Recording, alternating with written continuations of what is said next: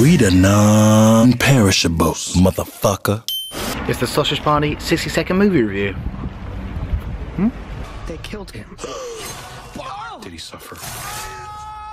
No, oh yeah, he did. Judging from early estimates of an $88 million taking at the box office, this is going to be a whopper. No studio execs will be left with egg on their faces.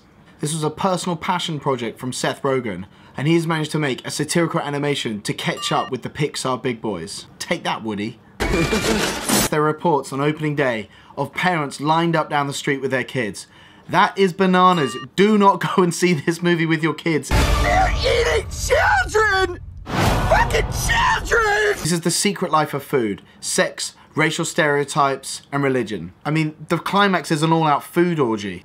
Holy crap, this film is nuts. Do not miss this movie. Oh, Jesus, fuck! Lemons!